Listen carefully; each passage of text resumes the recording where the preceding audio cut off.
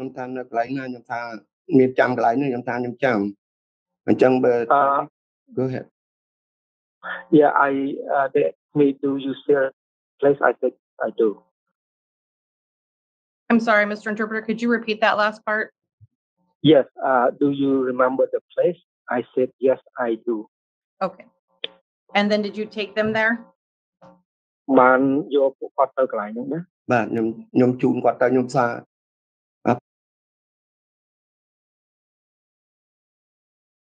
ធ្វើឲ្យខ្ញុំទៅតែឯងចុះជូនប៉ូលីសទៅតែឯងចុះ And at that time I did take them to the place. My younger godbrother was afraid, so he did not go with us. I believe you said that neither you or your younger godbrother touched the skull. Is that correct? បងបាននិយាយទៅថាខ្លួនបងផ្ទាល់ហើយនឹងបងអូនធေါ်យើងនឹងអត់បានប៉ះក្បាលនឹងទេតើ Yeah អត់បានប៉ះ That's correct. That we did not touch. Thank you, Mr. Mee. That's all the questions I have for you. អរគុណលោកមាសសំណួរខ្ញុំមានតែប៉ុណ្្នឹងឯងបាទលោក ខ្ញុំអរគុណគាត់ច្រើនដែរ Thank you thanks to you also. Mr. Air will probably have some questions for you now. លោកមេធាវីអេប្រហែលមានសំណួរខ្លះសម្រាប់បងណាបងណា Yes.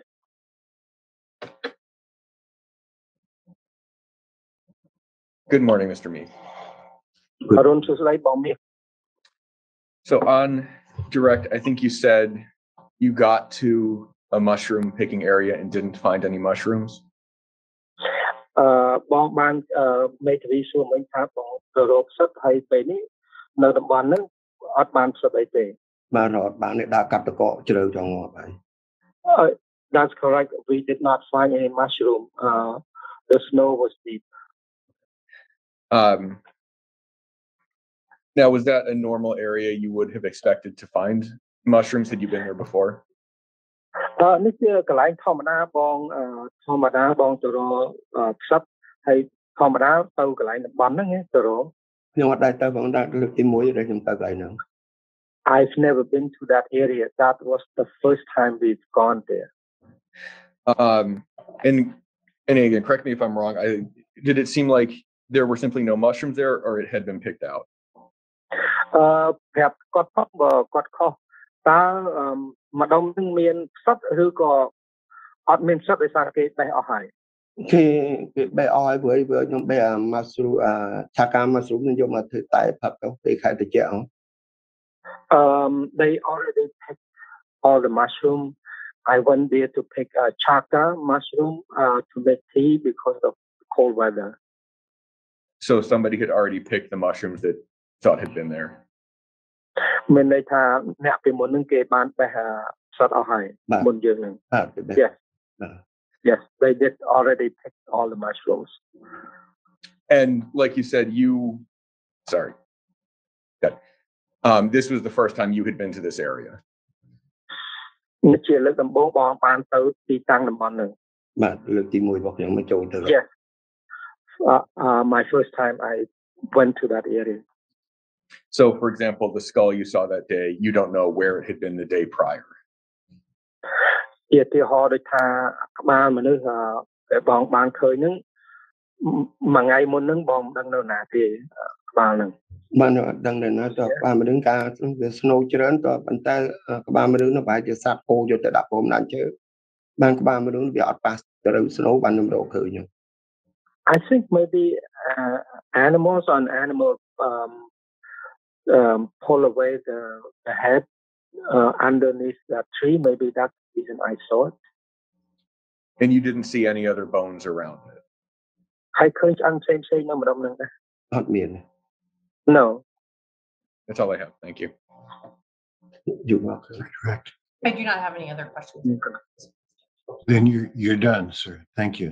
Thank you, sir. គាត់ចប់ហើយបងតែប៉ុណ្្នឹងឯង Okay. Thank you.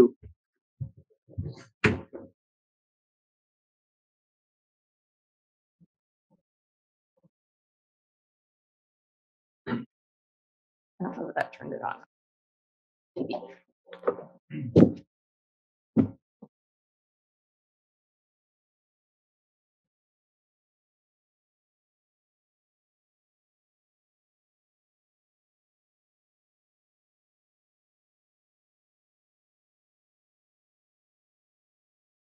Good morning, Trooper. Good morning. Please remain standing, raise your right hand, and we'll swear you in. Do you solemnly swear or affirm testimony will give any case now before this court to be the truth, the whole truth, and nothing but the truth? Yes, I do. Thank you. Please be seated and please state your name. It's Ryan Anderson, RyanAnderson. Good morning, Trooper Anderson. Good morning. Where do you work? State Trooper out in Palmer. And how long have you worked there? I've been with the troopers for 12 years at the end of this month.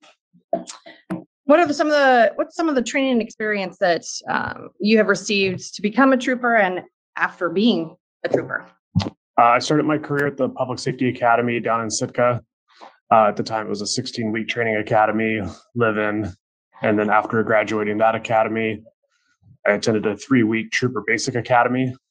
That was basically all the training required in order to get my police certificate. After leaving the academy, I did my field training in the Palmer area, and I was stationed there for 2.5 years on patrol. And then I've had various assignments since then. So you're currently assigned to the Palmer detail? Correct. Okay. And were you assigned to the Palmer detail back in 2019? Yes, I was. Okay. Did you respond to an area on the Old Glen Highway on April 10th, 2019? I did. And what was the nature of the response as you were aware of what the call out was for? Our dispatch advised that someone had located a human skull in the woods just north of the highway. And at the time, what was your position at the troopers? At the time, I was the rank of trooper, and I was assigned to what was called the Palmer Criminal Suppression Unit, which was a subset of patrol where we did proactive investigations within basically felony crimes, so property crimes and other felony crimes. So would you be considered a supervisor in that kind of role? At the time I was at the rank of trooper, I promoted about 7 months after this incident. Okay. As the rank of trooper, who was responsible for who was called out that day and who responded? So I responded as well as Sergeant Covey. Sergeant Covey was doing some enforcement in the Knik River area that day. I think we were the only 2 uniformed troopers that responded. So you and Sergeant Covey responded. What did you see and do upon your arrival? So Sergeant Covey had arrived before me and contacted the complainant. And when I arrived, Sergeant Covey advised that basically told me where the skull would be located. And so I walked out in the woods to go find it. What area of Alaska are we talking about? So this is about mile 4 of the Old Glen Highway. This is just south of Palmer and just east of the main Glen Highway. It's just right near the Knik River, and it's also right next to the Eklutna Tail Race for those that are familiar with that area. How far would you say the skull was from the road? It was probably about 100 yards or so, maybe a little bit more. And do you, based on your arrival, was it something you would be able to see from the road where you parked? Oh, you could not see it from the road, no. Okay. So Trooper or Sergeant Covey told you the general area, or did he walk you back there, or did you both go together? I just walked back there. Okay. He stayed at the road. Okay. And did he meet Mr. Mees and his companion? I believe so, yes. Okay. Was Sergeant Covey the one that actually got there before you? Is that what you said? Correct. Okay. And Judge, may I approach the witness? Yes. Okay.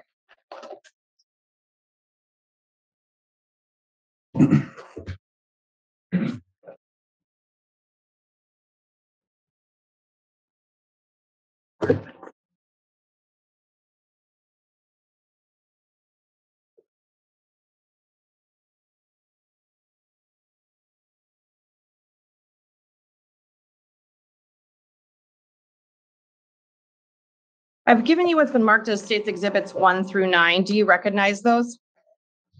Yes, I do. Okay. And just generally, what are those pictures of? So Exhibits 1 through 6 are photographs that I took of the skull when I arrived on the location. And then 7, 8, and 9 are essentially Google Map images of the area, as well as number 9 has our search and rescue cadaver dog efforts. Okay. And are those exhibits fair or true and accurate representation of what you saw that day and the involvement that the troopers had in this case? Yes. At this time, I'd like to move to publish State's Exhibits 1 through 9. Any objection? They're admitted. You may publish. Apparently, I forgot the word admit and then publish. So I'd like to move to admit and then publish. Sorry. They're admitted and you may publish. Thank you, Judge. Look at first at exhibit number 1. Okay. That's working.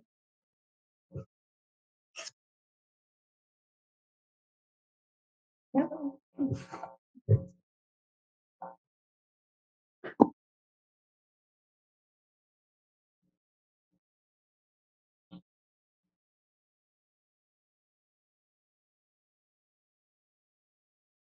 What are we looking at here in exhibit number 1? So this is the wooded area, and basically when I first saw the skull as I was walking into the woods. And we're gonna move then to exhibit. Now it's working, or is that you? You did that. Okay. Okay. Exhibit number 2. This is just as I approached a little closer. At the point that you approached the skull, were you aware of either did you touch it before or move it in any way before you started taking photos? No.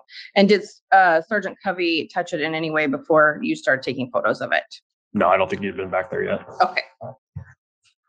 Can I go to now exhibit number 3? Just a closer photo as I was getting closer. Okay. And then exhibit number 4. Number 4 is myself holding a ruler or a scale up to the skull. And why do you do that? Since photos are hard to tell, like definition of size, it just gives a reference to the size of the item that we're photographing. Okay. Number 6. I'm sorry, number 5. Number 5 is now I'm manipulating the skull, and I believe this is the bottom, essentially, of the skull, looking up at the upper jaw. And then number 6. At this point, I had turned the skull to the other side, so we're looking at the left side. Did you notice anything in particular about the skull at this point? It's hard to tell in this photo, but in the center of the skull, there's a large leaf, and then just in front of that, if you will, there's a hole in the skull. So there's a picture up on the TV behind you. Yeah. Can you point to kind of the area that you're talking about? If you want a pointer, there's one there. I think I can reach for this one. Okay. So towards the front, there's several leaves on the skull, but for the record, it's the leaf closest to the front of the head, and then there's a hole just to the lower left of that leaf. Is that inaccurate? Yes. Okay. Placement of the hole.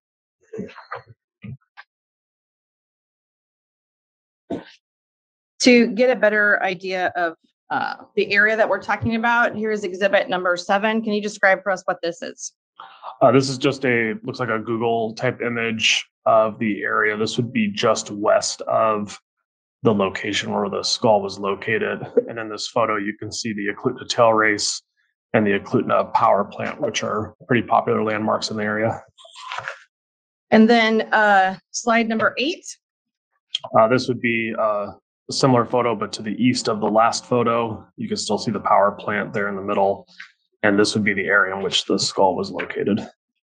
Are you able to point on this particular map what area of the skull or area where the skull was located? Yes, grab a pointer. Right in this area. Okay, so we're kind of just a little bit to the right of the middle of the photo. Correct. Okay. So the troopers, you were involved in the response to this investigation. At some point, you said you became a sergeant. Is that correct? Yes. Okay.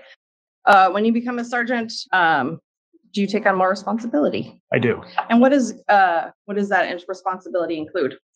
So in addition to all the roles a trooper would have, such as investigating crimes and responding to calls for service, managing search and rescues and whatnot, I also supervise troopers now on patrol that are engaged in those activities. Did you officially become assigned to this particular case?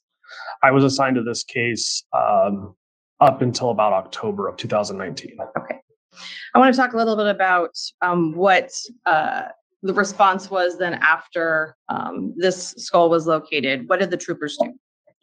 So I had seized the skull and submitted it to the state medical examiner's office for identification purposes. And then I worked with our Bureau of Investigation to basically coordinate efforts in locating the rest of the body. We utilized volunteer search and rescue workers that have canines that are trained in searching for cadavers. Did, based on that, what kind of efforts did the troopers make to look for additional remains? I believe we had done quite a few days of various searches where dogs had gone out into the area looking for further human remains. And was that shortly after these were found? Yes. Okay. Do you recall off the top of your head the time frame for when that occurred? I want to say it was within the 2 weeks of finding the skull initially. And what is the date that you actually responded to this particular call? I believe it was April 10th Of 2019. Okay. So you sent the remains off to the medical examiner's office. Did the medical examiner's office keep in contact with you about whether or not they were able to identify the remains, if they were asking for additional information from you? They were doing their efforts to identify the skull. They were cross-referencing missing person cases in their efforts. They had contacted me a couple of times just asking for any names or knowledge that I might have of missing persons in that area. We had provided them with a list of names. And I believe ultimately all the names that we provided were not matches to the skull. Were you aware of the efforts of the medical examiner's office made in attempts to identify the skull in terms of sending it off for further analysis? At this point, we approach. You may.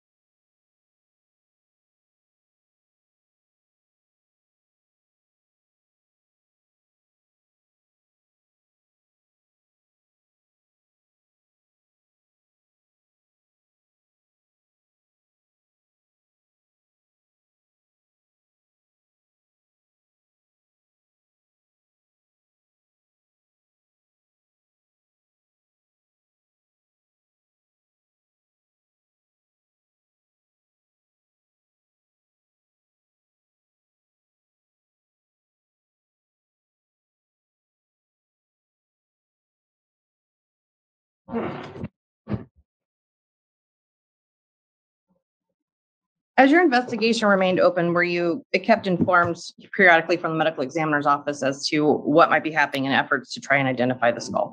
Yes, I received emails from the medical examiner's office. Okay. Was there a point in 2019 when the troopers returned to this area and did additional searching? I believe the Alaska Bureau of Investigation had. I was not involved in that particular effort.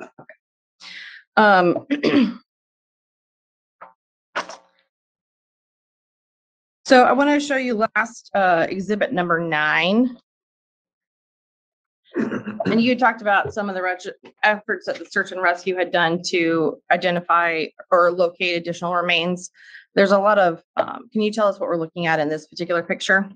So in this picture, it's basically an overlay of the last exhibit we saw. And in this picture, you can see a bunch of basically colored squiggly lines.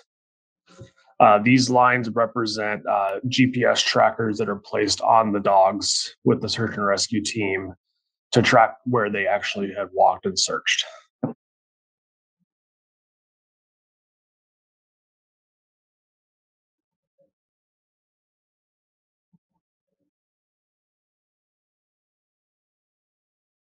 Okay, one moment.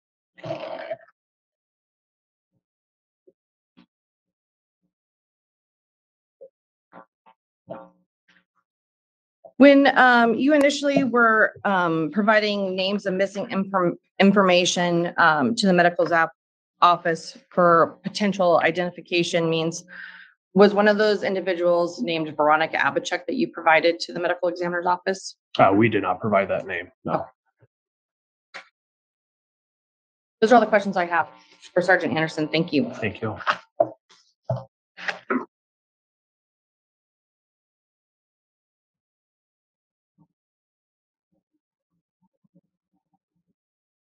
Fence may question if you have any. No cross check. You're done. Thank you. Thank you.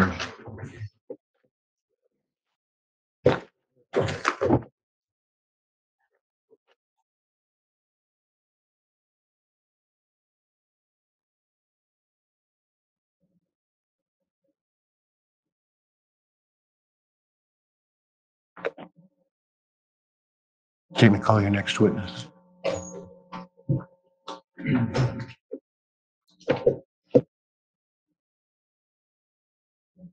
We expected Dr. Rolfe at 10, but this is Christy Grimaldi.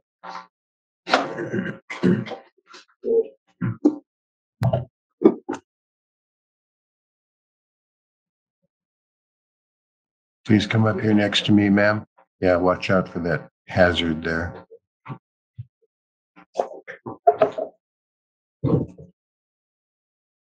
Morning. Standing, raise your right hand and swear you in. Do you solemnly swear or affirm that the testimony you will give in the case now before this court will be the truth, the whole truth, nothing but the truth? Yes. Thank you. Please be seated. Please state your name, spell your last name. Right.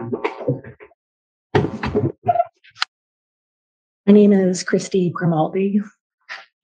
That's Grimaldi.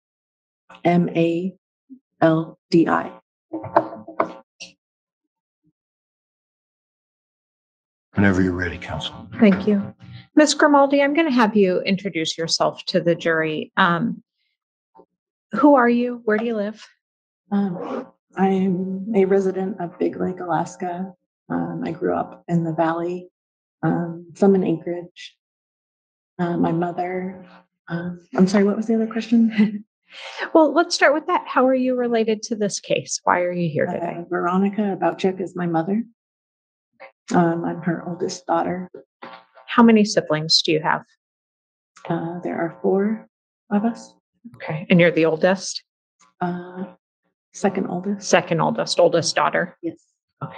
And does she have do you have a large extended family, aunts and uncles? Yes.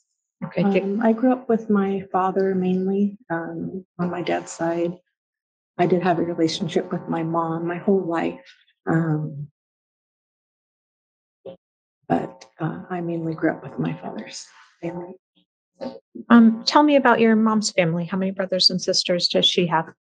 I know she has a lot of sisters. I didn't meet, well, I met them at a young age. I know we had went to the village when I was real little. But my more memorable meetings with my aunties were when I was early teens. Sorry. Sure. And when you say the village, where did your mom grow up? I know she's from St. Michael's. And I want to say Stubbins is real close to that. That's where our family lives now. And what was your contact like with your mom in the last few years of her life? Was it constant or sporadic or something else? I'm a single mother and I dedicate my time to my boys. I saw my mom as much as I could, but it, was here or there.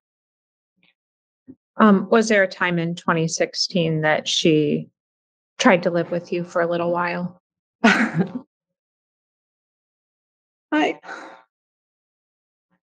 I had my youngest in 2016, and forgive me, my memory is really bad, but I had had her try to live with me in 2016 sometime. It was very difficult for her, and I don't know exactly why, but she couldn't stay. I just remember her saying, I have to go. I'm like, Mom, where are you going to go? And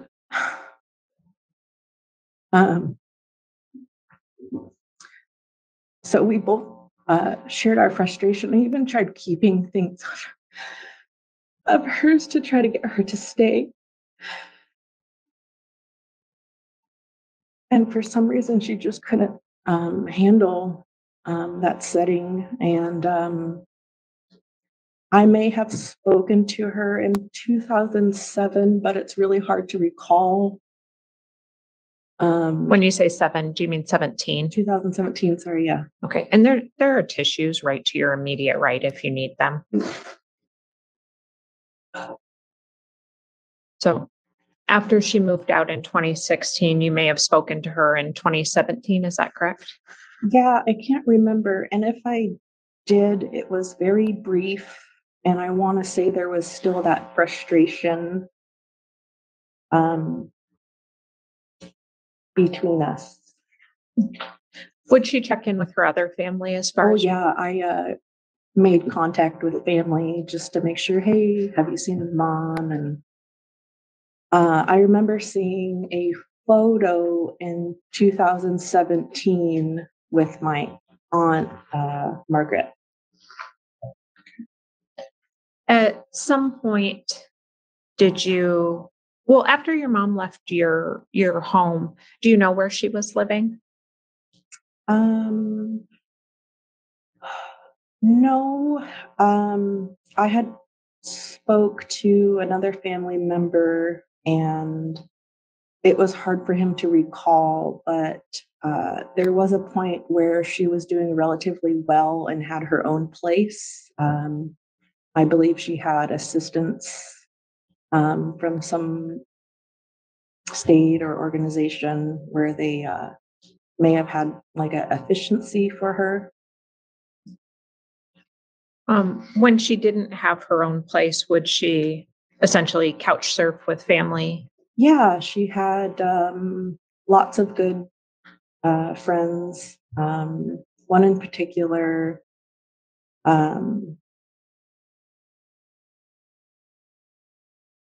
she would stay with.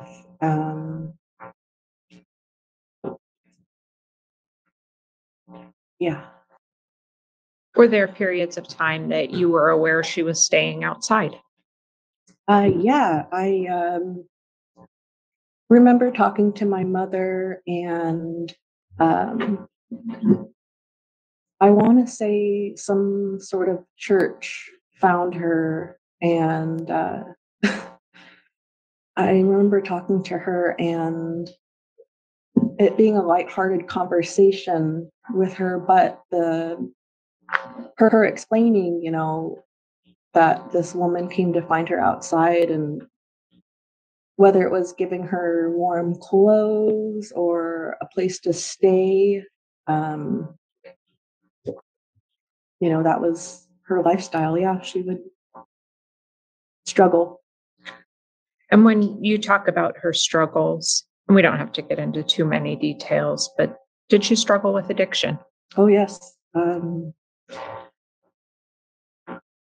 I later learned about a tragic event of her times in the village as a kid. And, as a kid, I really didn't understand why or how my mother was. But as an adult, I just really felt for her. And she would even speak about, going to treatment and it not being a good experience for her. When you going to treatment, was that for alcohol? Mm-hmm. Okay. And is yes? Yes, sorry. Okay. No, you're fine. We just have to make a clear record. At some point, did you make the decision to report your mom as missing? So was that 2019? I believe I filed a report. I know before I filed the report, we looked for her.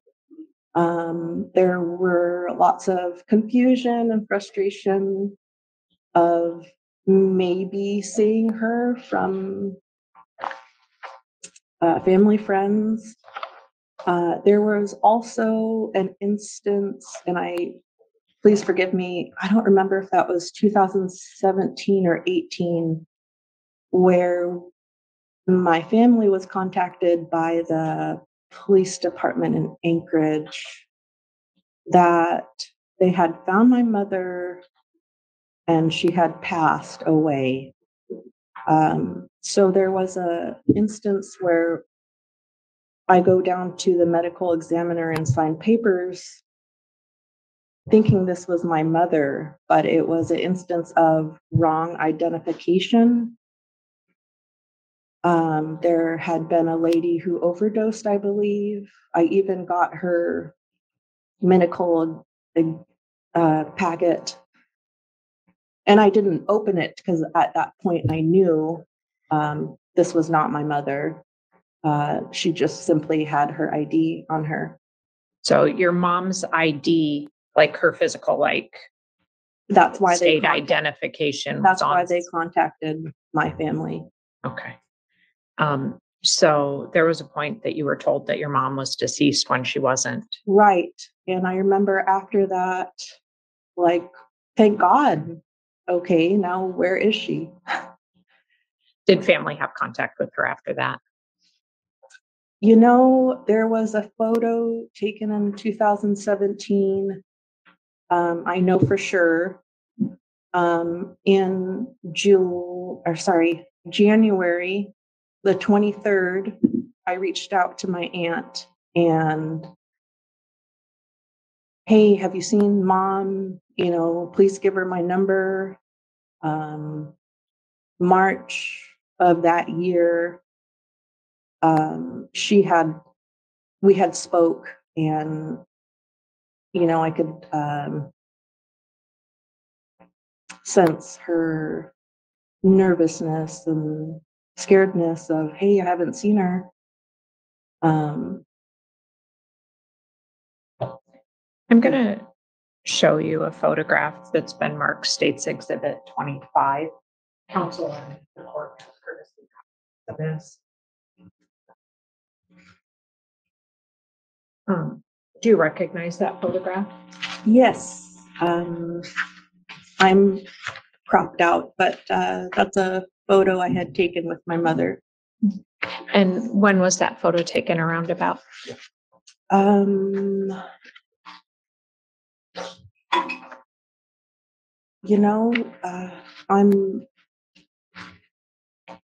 not sure. I want to say 2016, but I really couldn't tell you. I don't. Is that the last photo that you had with her? Yes, and it would. I would normally have, a timestamp, but I had to screenshot that, and I don't know when that was taken exactly. Okay, but it was around 2016, you believe? I want to say, yeah. Okay. I'd move at this point for the admission of State's Exhibit 25. No objection, Judge. It's admitted. You may publish. Please. And when you reported your mom missing, was that February 9th, 2019? That sounds correct. Okay. And it sounds like at this point you're having a hard time remembering when the last time somebody had seen her was? Yeah. Yeah. Would it refresh your recollection to look at the missing persons report that you made with the police that day on February 19th, 2019? Sure.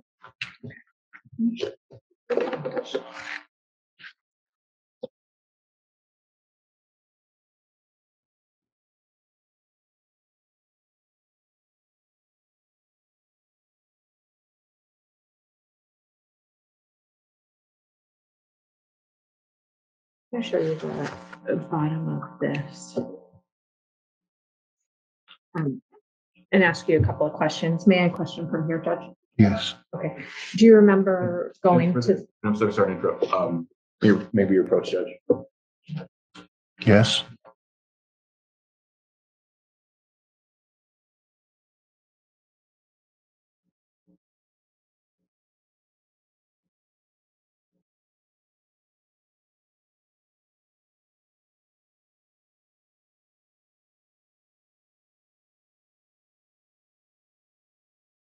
Looking at this document, refresh your recollection about what you told the police the last time your mother was seen was? Honestly, no. I just remember being just knowing something was wrong, scared, nervous. Yeah, it really doesn't bring up any memory, but obviously that's what I said. Okay. At the time that you talked to the police, would it have been important to you to provide them the most accurate information you could about your mom? Okay. And did you tell them that Margaret Lestenkoff, her sister, had seen her in July of 2018? Yes. And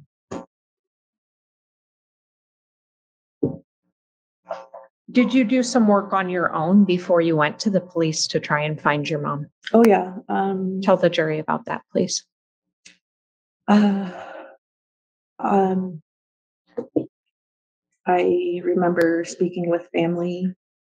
I remember going to places around Anchorage asking if anybody had seen her. And when you say places around Anchorage, did you go to hospitals, bars? Where did you go? I had went to the hospital thinking, since this issue is very important, they'd tell me, but of course HIPAA, they couldn't. I also went to a liquor store I know she went to regularly. I remember them saying they had seen her, but it was unclear, no actual facts. I went downtown. That's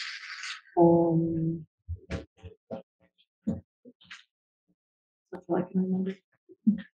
And after you reported your mom missing in February of 2019, when is the next time that you heard about her?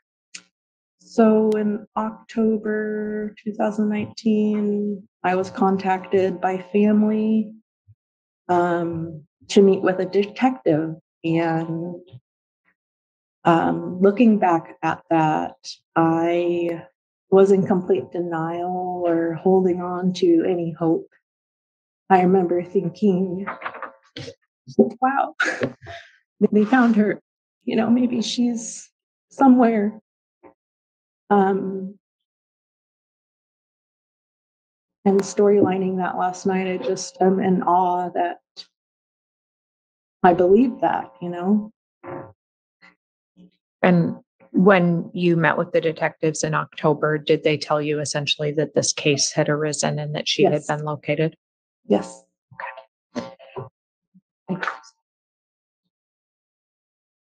I think that's all the questions I have for you, Ms. Grimaldi. I imagine the defense has some. Okay.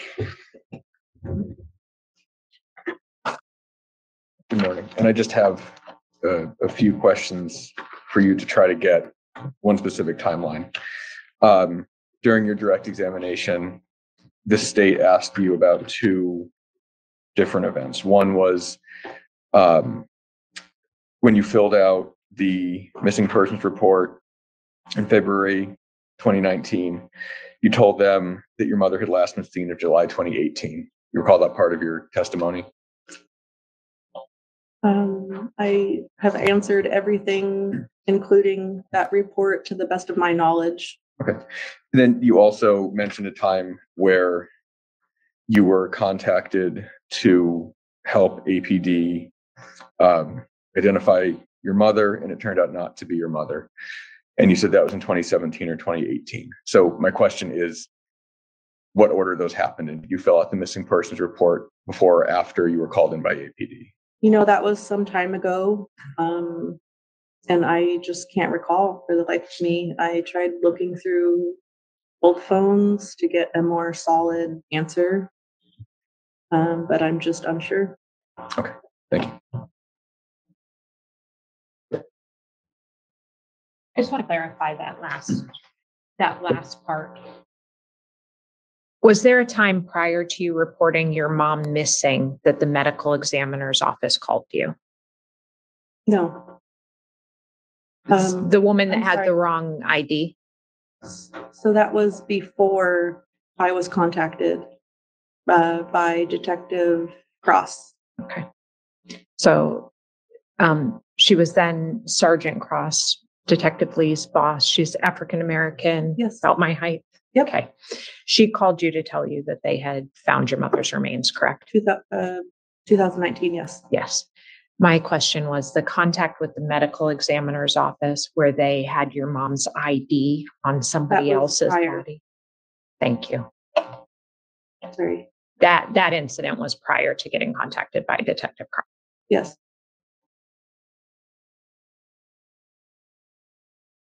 When you're done, you may step down. Thank you.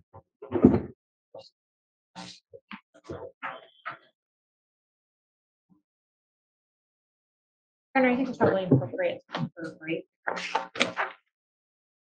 Dr. Rolfe is in route. Okay. 15-minute break then, folks.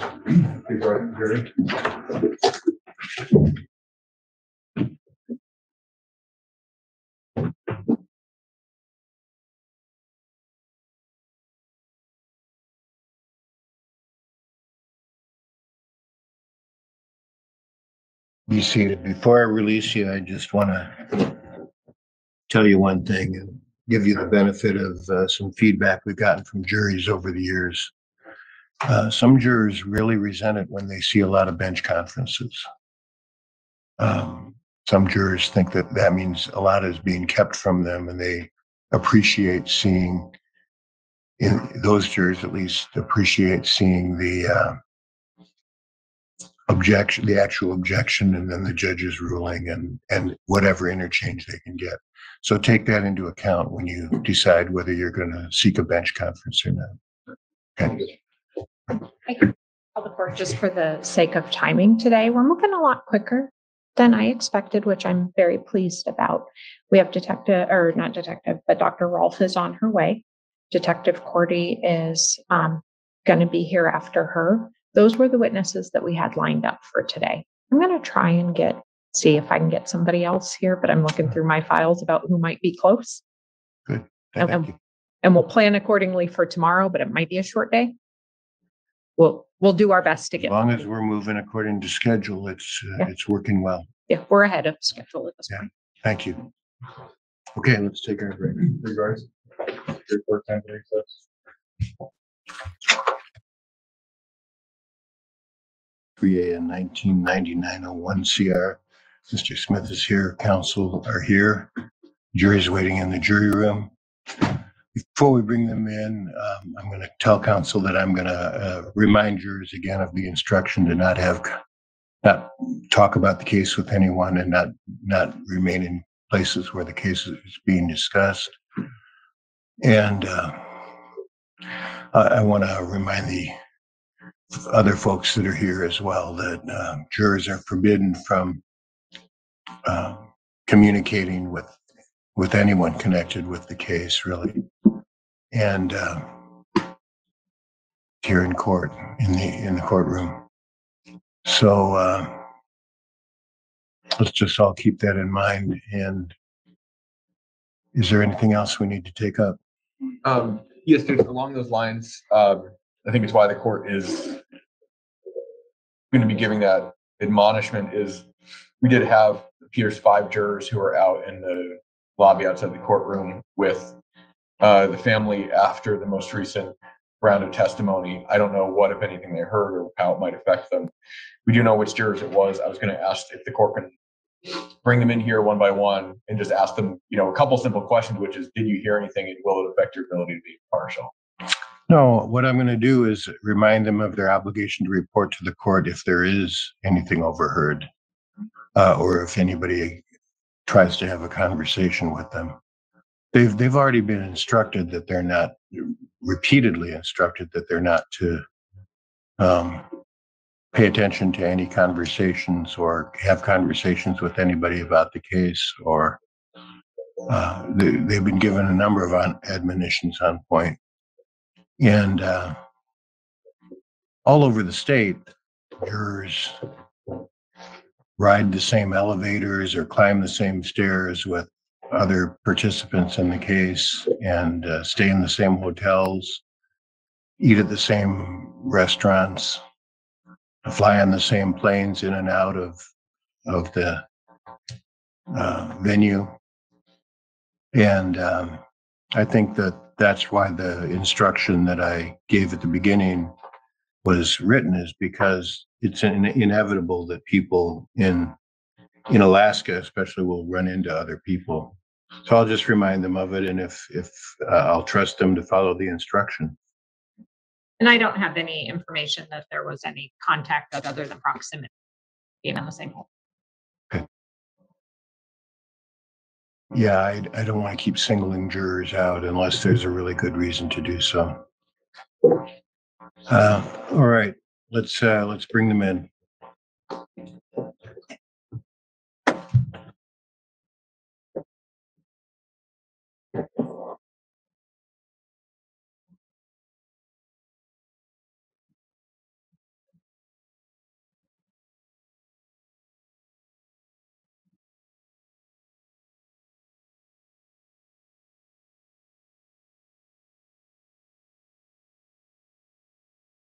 Please rise for hearing.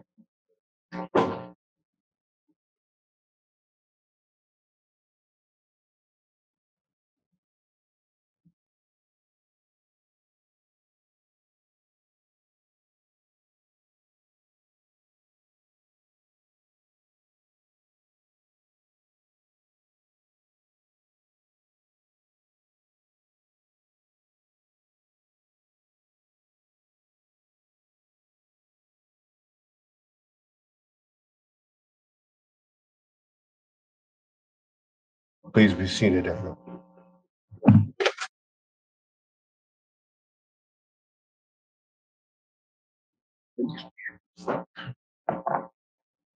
Got our jury back with us. It's all 10:28 or so, and everyone else is here that needs to be here to proceed with the State versus Brian Stephen Smith trial. Folks, I instructed you at the beginning about not making up your minds until you've heard everything you need to hear, not looking things up, and not talking about the case with others. I also told you I was going to remind you of that every day. So now's the time. Please remember that you have a duty to both avoid overhearing any conversations or any information at all about the case that might be outside the courtroom. And you have a duty to report if anything is accidentally overheard. And remember that instruction throughout the duration of the trial. It's inevitable in a state like Alaska and in a case like this that somebody will see somebody or pass by somebody. But just remember, you have the obligation to avoid any outside input at all. Okay? Thank you. State may call your next witness.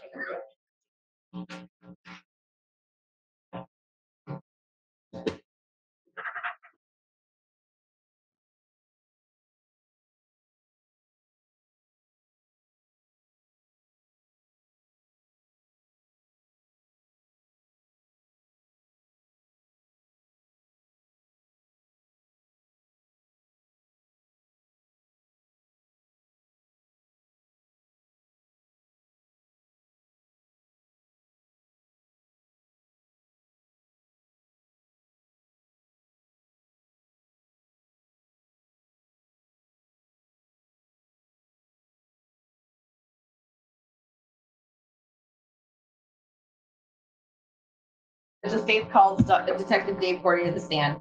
Okay, detective, right next to me, please. Good morning. Morning. Remain standing, please. Raise your right hand. Do you solemnly swear or affirm that the testimony will give in the case now before this court will be the truth, the whole truth, and nothing but the truth? I do. Thank you. Please proceed and please state your name, spell your last name. David Cordy, David Cordie. When you're ready. Detective Cordy, where do you work? I'm a detective with the Anchorage Police Department.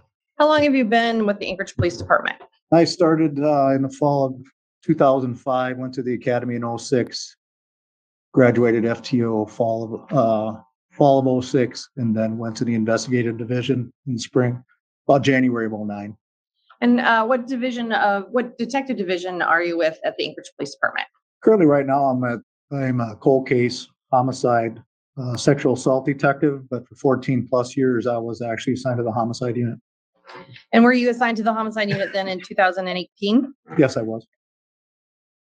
Can you explain to the jury a little bit about how cases come to be assigned to detectives in the homicide unit? Sure. Almost every case that comes to the police department normally goes to patrol division first.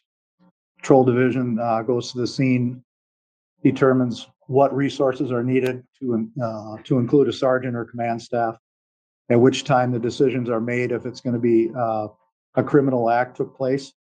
So if a criminal act took place in the incident, then procedures start into effect, or they get a hold of the investigative division. If it's during normal business hours, we're at the office anyway, so that's easy. But if we're at home, we're on call 24/7 when we're in the homicide unit. Either a supervisor or commander will notify us at home if we're available to come in to assist in the investigation, at which time we come in and then we are briefed, and then certain detectives are assigned with certain duties for the investigation. Are there other ways other than patrol that detectives might be assigned to a case, other through an initial patrol investigation, that detectives may be assigned to a case? Absolutely. Like I said, most of the times, I would say 99% of the time, but occasionally the information will come directly to the police department, which will be vetted to the investigative division if it's needed. Were you involved in an investigation that ended up being a direct report to the police department that you were assigned to in 2018? Yes, I was on August 17th of 2018. And just without getting into any of the details of the investigation or the nature of it, how did this case come about to be assigned to you? It came in, it was a Friday. It came into the unit. We have limited staff because we work 4 10-hour shifts. So some of us are there Tuesday through Friday. Some are there Monday through Thursday. So we have limited detectives on Mondays and Fridays. I was working that Friday. Everyone in the unit received emails of information from a source that wished to remain anonymous of details involving a possible incident. And then were you assigned ultimately to work this anonymous report? Don't know if I was assigned or voluntold, but either way, I got it that day. So. Okay. And without getting into the details of what the anonymous report involved, did you become familiar with Mr. Smith? Yes, I did. And what information about Mr. Smith in 2018 did you learn about him? I learned one thing, that he was from South Africa, that he had a distinct accent, a British accent. And then we learned information from the source of a black Ford Ranger pickup truck with a topper on it that he was utilizing at that time. And during this investigation, did you also make contact with an individual named Alicia Youngblood? Yes, she ended up being the person that provided the information to start with, and then volunteered her identity and actually met with me several times. I want to fast forward then to 2019, October 1st, 2019. And did you become involved in the investigation that brings us here today? Yes, I did, kind of in a unique way, but actually I don't recall if I arrived at work late that morning or if I was out on another investigation prior to that. But I came into the building, and at which time we have a conference room, a detective conference room, where we normally have our briefings that take place on the case facts that we're going to work on. And Detective Lee was conducting a briefing to the other unit members, so I sat in on that briefing. And based on that briefing, what information did you provide Detective Lee? As soon as he started giving the case facts in general, I said right away, this sounds familiar to me. It sounds like it could be, it's related or consistent with the 2018 incident with Miss Youngblood. And then Detective Lee actually played a video. And as soon as I heard the voice, I said right away, I said, once again, I said, I thought that was related to the 2018 incident. And did you provide then further information to Detective Lee as to a potential suspect? Yeah, so I had to go back to my desk because I couldn't remember the names right off the top of my head, but I did some research quick and I was able to provide the name of Mr. Brian Smith and Ms. Youngblood to Detective Lee within minutes, if shortly after that.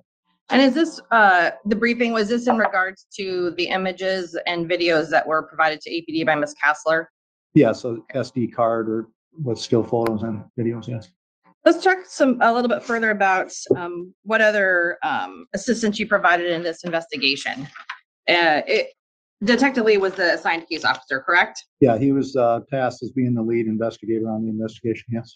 So then, how do the other detectives get assigned duties if they're assisting the lead investigator? That's kind of decided at the briefing. Once it's determined, it's a criminal act. And we're definitely going to go full, with the full unit working the investigation. Some of us are better at some things than other things. So we kind of volunteer, and the lead detective and the sergeant come to a compromise on who they want to do what task related to the investigation at hand. And so we just start, lead detective starts doling out projects for people, and that's how we start the investigation. What are some of the things you did to assist Detective Lee in this investigation? I know I helped him with some of the phone tolls. I started a affidavit, which is a written document to acquire search warrants to assist us in the investigation. I started that and then I handed it off to him. I didn't apply for any search warrants, but what that is just a kind of a storyline of what is presented to the courts that allows us to get certain evidence by search warrant. So I started that for Detective Lee and then handed it off, and then he continued to be the affiant from then forward. What were some of the records that you anticipated running the search warrant for, or some of the items, excuse me? There was multiple items. I know one in general was the phone records.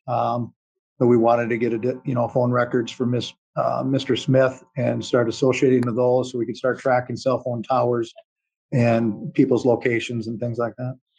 And how did you have Mr. Smith's cell phone number? I had it from the previous investigation. And then we did some research and it appeared he had the same number in 19 that he had in 18 when I looked into it. At some point then, did APD receive those records after serving a search warrant? Yes, I believe we received them fairly quickly. I ended up getting a hold of FBI agent Eric Perry with the CAS team, and he has connections within the phone industry to get stuff on a quickly so that we don't have to wait and jeopardize our investigation. So he was able to get those records fairly quickly, if not almost within that day. So can you describe how that relationship with Mr. Perry works? The FBI CAS team is a specialized cell phone analysis unit. They have different sections of the country. I think they had 4 to 6 states. There's multiple teams of FBI agents, and they are professional technicians / agents when it comes to anything to do with cell phones. They attend training all the time. They assist local law enforcement with assisting us with cell phone plotting, towers, locations of cell phone devices, and the actual tolls itself too. They'll assist us with that, running reports.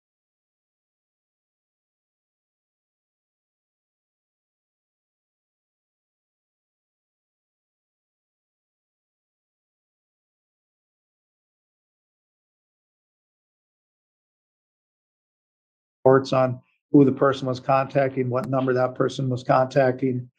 And it's just a great assistance when you're trying to track people and you're trying to locate people's locations based on cell phone tower analysis. So during the early stages of this investigation, is it fair to say you were sort of the liaison between APD and Mr. Perry? Yeah, I've had multiple experiences working with Agent Perry over the years. And we just had a good working relationship, and everybody knew it. So they knew that he'd answer my calls immediately. and get on the case. So I was kind of tasked with that, which I gladly did. Did he, when you provided him the records, did he give you an information as to Mr. Smith's location at that point in time? Yes, he did. Well, it's kind of bits and pieces. We would give him a timeline, you know, because the full report, we get anywhere from 30 to 60 to 90 days of data from the cell phone companies. So it depends upon, we're looking at certain targeted times. I would present that to Agent Perry, and then he would get us the analysis of just a small timeline and eventually give us the whole analysis. But at the beginning, just certain bits and pieces. In addition to timelines based on cell phone records, is there another way that you can use cell phone records to determine what's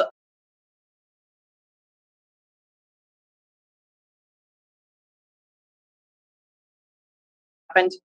Came to my knowledge on 8/17, which would have been a Friday, August 17th of 2018. I believe the information started to come in a day or two prior to that. Sometimes it takes a little bit to get to us, filter to us, but was several times a day there was information being provided.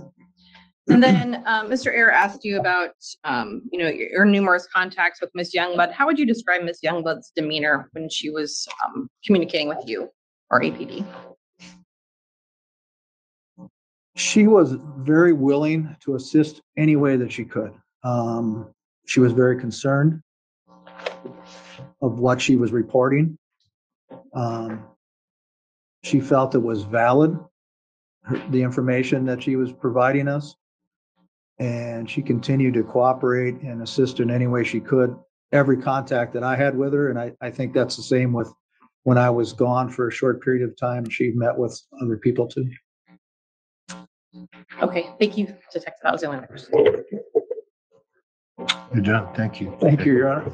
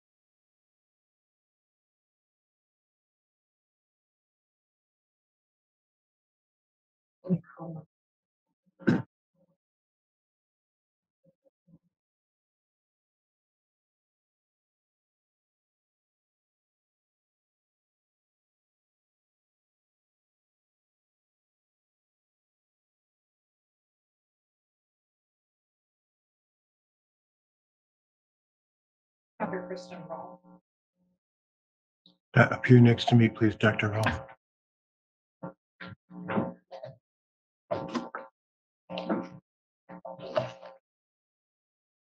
Good morning. Good morning. Please remain standing, raise your hand and right hand. Swear you in. Do you solemnly swear or affirm that the testimony you give in the case now before this court will be the truth, the whole truth, and nothing but the truth? I do. Thank you. Please proceed. Please state your name and spell your last name. My name is Kristen Marie Rolfe. My first name is spelled C-R-I-S-T-I-N. My last name is spelled R-O-L-F. When you're ready, counsel. And Dr. Rolfe, can you introduce yourself to the jury? Tell them what you do for a living. I'm a medical examiner for the state of Alaska. And what that is a doctor that performs autopsies on people who die of sudden, unusual, or even violent deaths. Our job is to come up with the cause and manner of death in these people. And how long have you been doing that work? I've been doing the work here in Alaska since 2014. I started in July 1st, 2014. I also work for Kentucky doing the same job, basically, working for the University of Kentucky in the state for 17 years, starting in 1997. And I worked as a medical examiner there as well. And can you tell the jury your training and experience a little bit about your schooling and what it takes to become a medical examiner?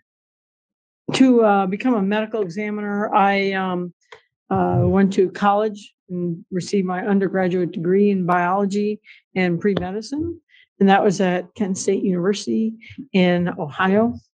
And then I did my Doctor of Medicine schooling or medical school in Toledo, Ohio, at the Medical College of Ohio at Toledo. It's now called the University of Toledo. And I received my doctorate degree for a medicine, Doctor of Medicine, in 1991. I then did 5 years of pathology residency training at Case Western Reserve University Hospitals in Cleveland, Ohio. And what that is, what a pathologist is a doctor that basically does the lab work. They'll do biopsies, they'll do autopsies like I do now. They'll look at lab work like body fluids, other samples people submit for the diagnosis of a disease. And that was a 5-year program. And I got it board certified in anatomic and clinical pathology. I then did a year of training at the Cuyahoga County Coroner's Office in Cleveland, Ohio. And that was a year training for forensic pathology. Also got board certified for that as well. And that's just a test, shows a person that they know what they need to do in their career. It means they're knowledgeable in their field. And then I started in Kentucky, worked there, moved to Alaska because I like Alaska. We were here as tourists and we decided to come pick up a job here. And in your 10 years with Alaska, or nearly 10 years, how many forensic autopsies do you think you've done? I perform about 250 to 300 autopsies a year. So, maybe 4,000 or 5,000 by now. Okay. And then obviously additional ones in Kentucky as well. Yeah, the same amount. I mean, throughout all my career. And do you testify frequently? Yes. I mean, it varies. During COVID, there wasn't so many, but I testify in court. And here in Alaska, I testify numerous times in grand juries as well as in court. So I've testified in Ohio and Kentucky and here in Alaska. Are you frequently qualified as an expert in the field of forensic pathology? Yes, here in court. And that's for jury trials just like this? Yes. Okay. I'd move at this point, Judge, to qualify Dr. Rolfe as an expert in the field of forensic pathology. No objection. Court finds her to be qualified in that field.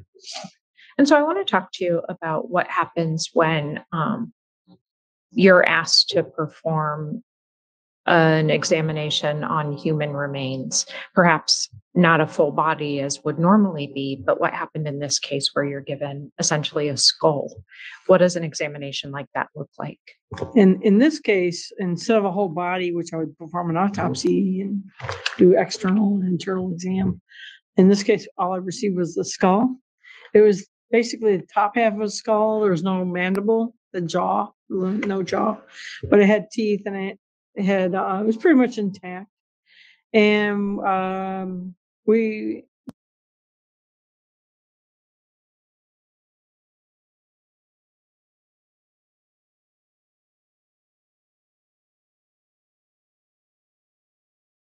is testifying from a document, which is testifying from memory. Testifying from memory, please, don't just read, let us know.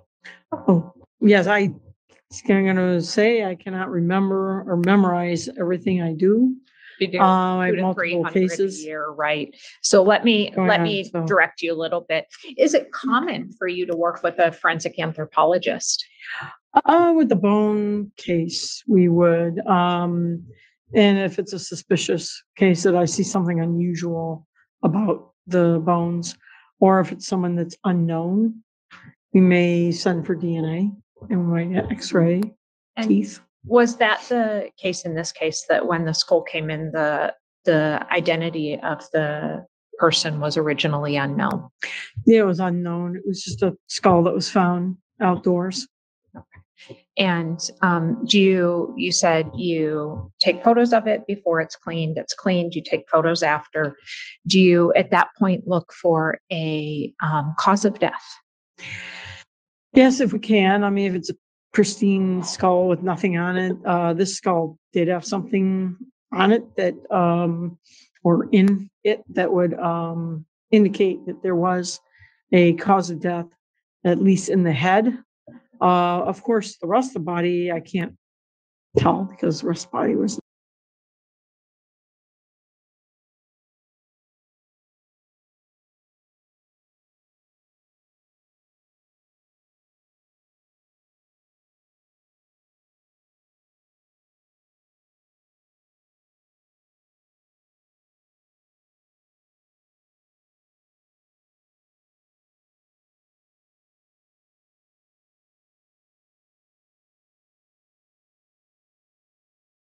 There.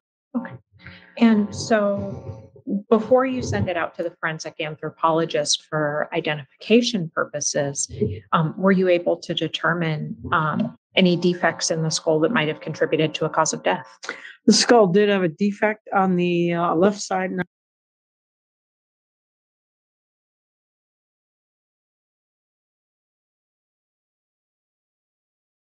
Something moving through the head, which is in this case it was a gunshot wound in that skull. It's an internally beveled defect and means it chips out on the inside and the bullet was entering the head on the left side. And were there other findings inside of the skull that were consistent with the gunshot wound? There were tiny metallic fragments, which on the anthropology report, which I don't want to talk about in detail.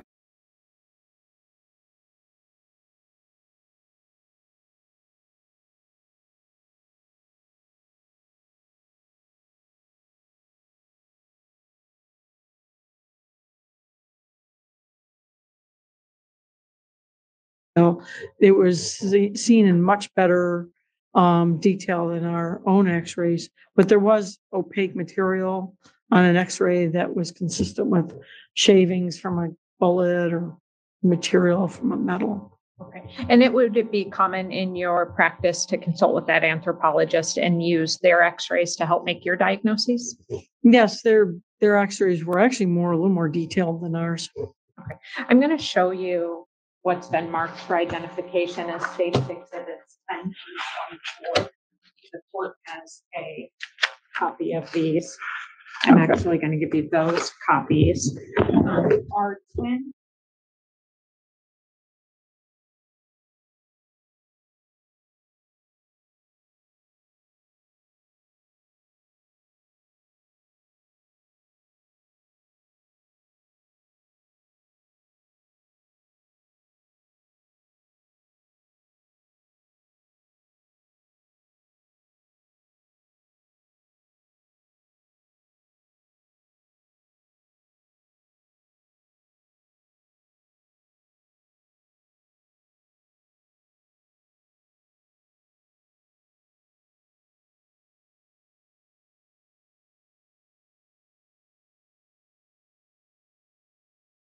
Apologist. Yes, 10 through 18 are ours, 19 through 23, 4, 20, 3 are the anthropologists. Okay, and is 24 some dental x-rays that you ultimately sent out to a forensic odontologist? Yes, Okay, and was 24 taken by your office? yes. Okay, I'd move at this point for the admission of 19 through 20.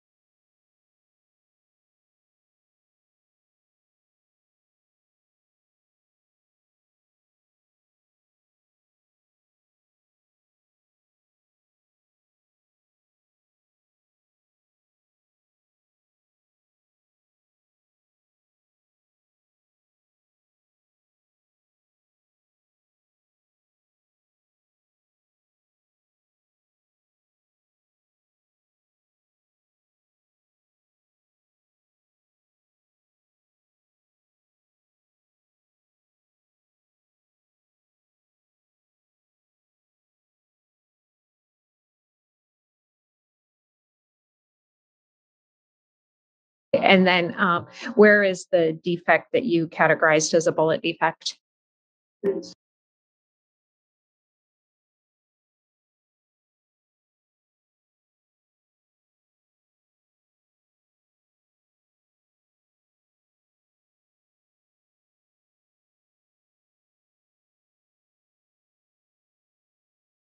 where we're at. Let's see how rounded it is on the back. Okay. And then let's go ahead and go to exhibit 12. What is exhibit 12? Exhibit 12 is again the skull, and there's still some debris. There may be a little bit of flesh or material left on the skull.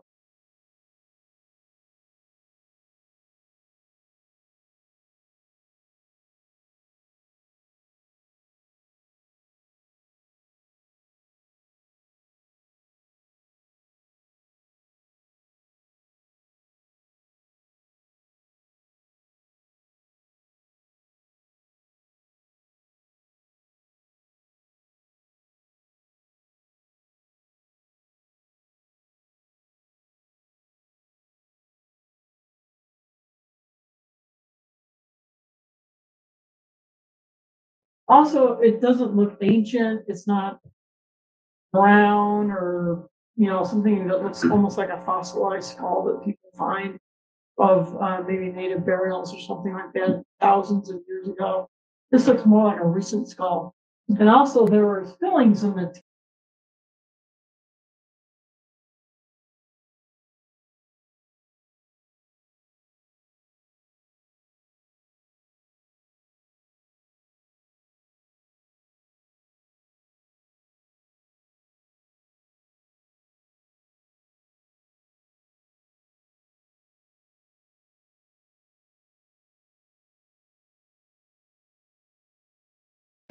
Did you have an opinion about whether there had been animal predation? There was some areas that were, chewed or missing, maybe small animals got to it or something, but not much. Okay. And did you, is any of that impact your opinion about the gunshot wound to the left side? Like the idea? The actual gunshot wound, no, not that one. If anything is missing, I can't tell you whether there was gunshot wound in it or not. Okay. I guess to put a finer point on it, the idea that there might have been animal predation doesn't impact your decision about whether or not that was a gunshot wound. No, that was typical of a gunshot wound. And then it's supported by the material that's in the x-ray. Understood.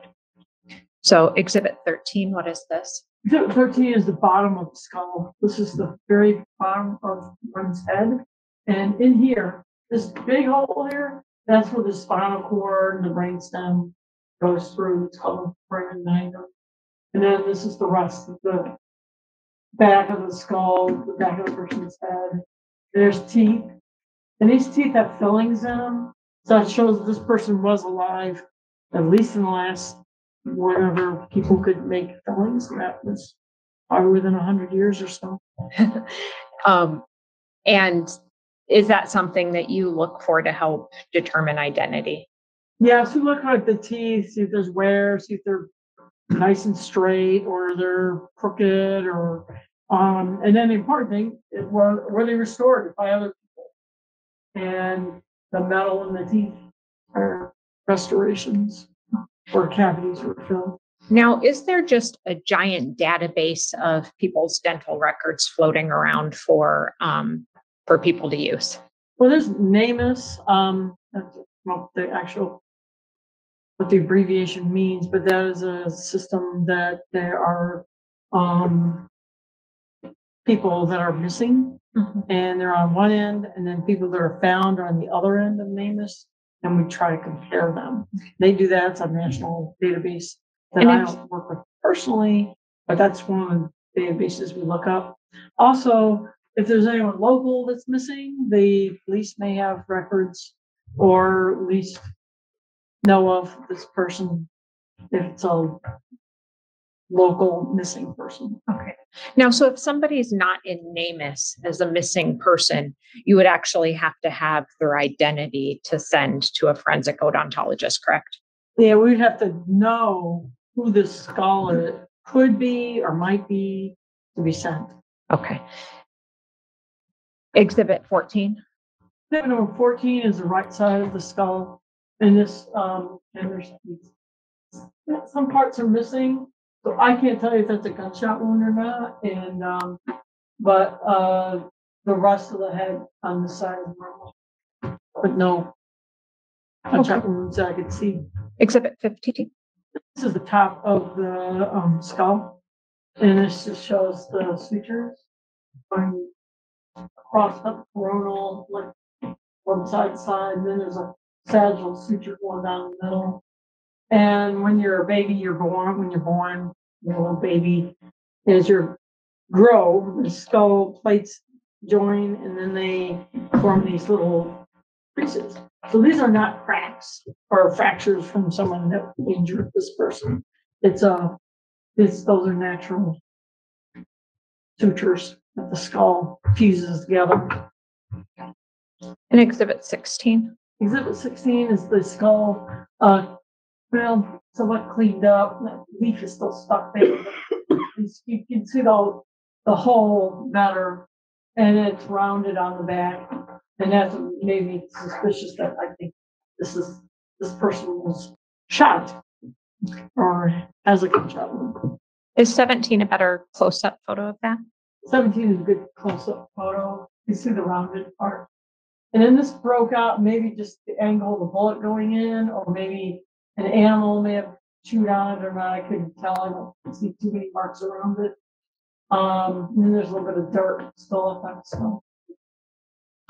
Okay, what is exhibit 18?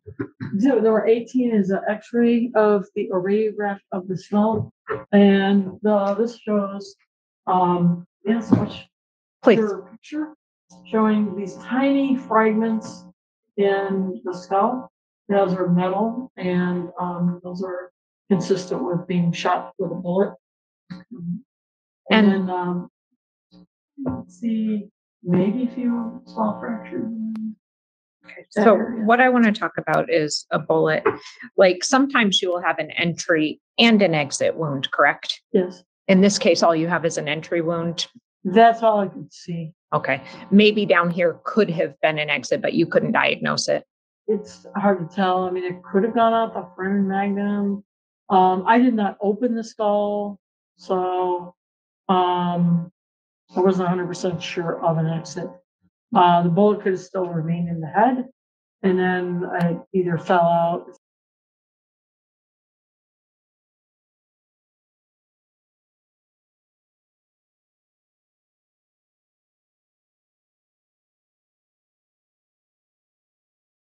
If the skull was moved around. And the brain isn't there, the skull would, or the bullet would go. It would leak out easier. And then again, since we have nothing down here, the bullet could have gone out the foramen magnum, maybe not. Okay. But you do have metallic fragments. Is there any other reason that somebody would have metal in their head that you can think of? I mean, it would be like surgery, or first had an old, like a brain tumor removed, had an old surgical incision or a plate or anything put on the skull. It'll be a patterned round appearing plate or a different shaped plate. And it would be obvious that it would not be something irregular and small like a bullet. Okay. So you diagnosed this as a gunshot wound. 19, what does that show? So 19 is a picture of the skull. And I think this is an anthropologist's picture. But it just shows the arrows around it. You talked about bevel defect. Is that apparent there? You can kind of tell from the outside. It's there's no beveling on the outside, but when you put your finger around, you can feel that there's beveling on the inside. But you can't see the beveling in this picture. It is a thin area of bone as well. But okay. Let me look at the next picture and see if that helps. Exhibit 20. What does that show? The next picture is a photograph of the gunshot wound, and there is beveling. So when a bullet goes through an object, whether it's bone or like a piece of glass or another object, it will chip out the material as it's going through. It'll push out the material on the opposite side where the bullet's entering through. And exhibit 21, what is that? Exhibit 21 is another radiograph of the skull showing these small fragments. Okay. And exhibit 22? Exhibit 22, and these are the recovered objects. This is not what I did. This is actually the anthropologist's report. And there's little fragments that were. And that's something that you relied on to make your decision, though, right? Yes. Okay. And those are the fragments that were removed from the head? Yes. Okay. And is that consistent with when you've done other autopsies? Let me put it this way. You've talked about hundreds, if not thousands, that you've done. Have you seen people shot? Yes, numerous times. Are those consistent with bullet fragments that you've seen in other cases? Yes. Okay. 23, what does 23 show? 23 is from the anthropologist's report, and it just shows what this possible projectile path. They're kind of dark, so it's hard for me to interpret. I'd rather just say that personally, from my examination, I have a bullet that went in the left temporal, point to the right side of my head here. Left temporal went into where the brain would be. So this bullet would cause a lot of damage to the brain. Even though the brain is gone, you know that a bullet went through this area. It's going to cause a lot of injury to this person's brain. Is that going to be where that bullet would have entered? Is that going to be a survivable injury? Most likely not. I want to talk about 24. You said your office did dental x-rays as well? Yes. Are these the dental x-rays that you took? Yes, these are x-rays of the teeth. And some of them have fillings, big fillings, small fillings, different size. Some teeth recently gone, or they might have fallen out of the skull. Doesn't look like they're healed or anything like that. So they might have been there when this person died. The fillings are all unique. They're almost like a fingerprint in a person, because everyone's teeth are shaped differently, and everyone's fillings are placed in cavities which form in different areas of the teeth. So it is a point of identification, because obviously we don't have the flesh of the face. So we take these teeth pictures and we combine and we compare them, or our dentist would compare them with the old x-rays of the person when they were alive. And were x-rays collected, or old dental records collected from Veronica Abouchuk? Yes, and I would like to, if it'll refresh your recollection, to look at your report, please. We identified this person as Veronica Abouchuk through comparison of our dental x-rays of postmortem with antemortem which means before the x-rays. And Dr. Gagliano did that. Okay. So x-rays were obtained from the South Central Foundation, is that correct? I don't have that name and all that there. If you have it. If it'll refresh your recollection, may I show you the letter from Dr. Gagliano?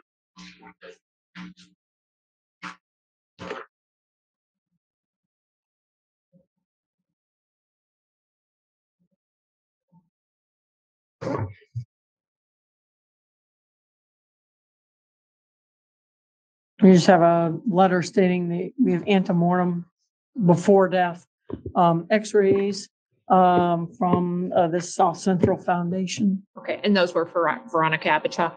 Yes. And they were provided to Dr. Gagliano? Yes. And then she provided you back a report? Yes, we provide both sets, like the antemortem, the postmortem x-rays, and then she provides us the letter.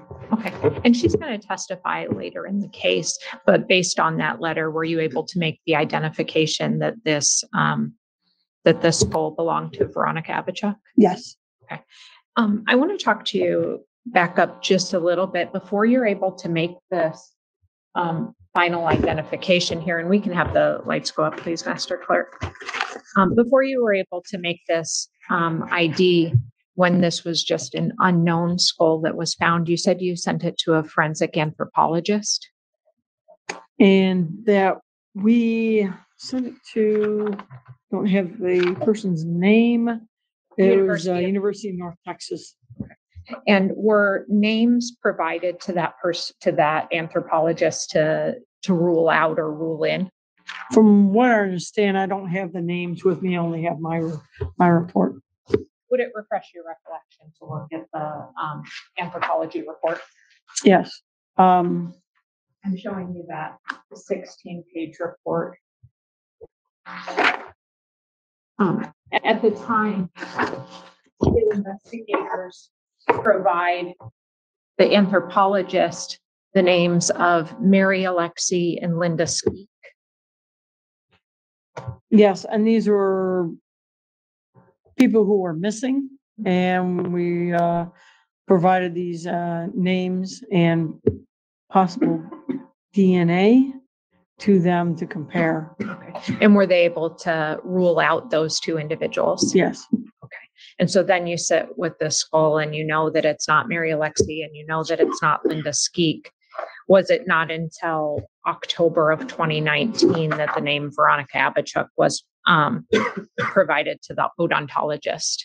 I know it was later than that. I don't have the exact date on my in my head, but this was later. We came up with another name, and she had dental records, and we were able to compare. Okay. To the best of your recollection, the anthropologist never got the name Veronica Abouchuk? No, not that I know of. They had these other names. Okay. I think that's all the questions that I have.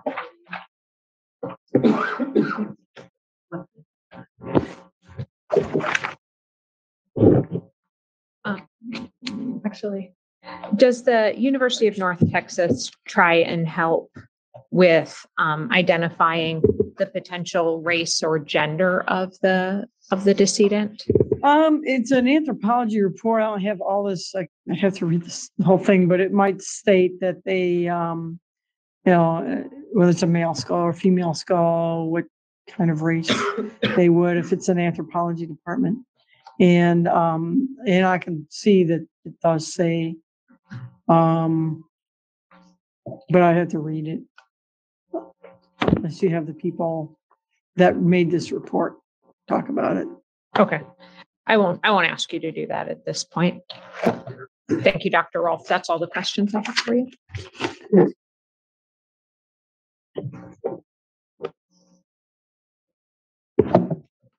Dr. Rolfe, I want to start where you just left up, which is as part of your analysis, you did send this to a forensic anthropologist, correct? Yes. For help and identification.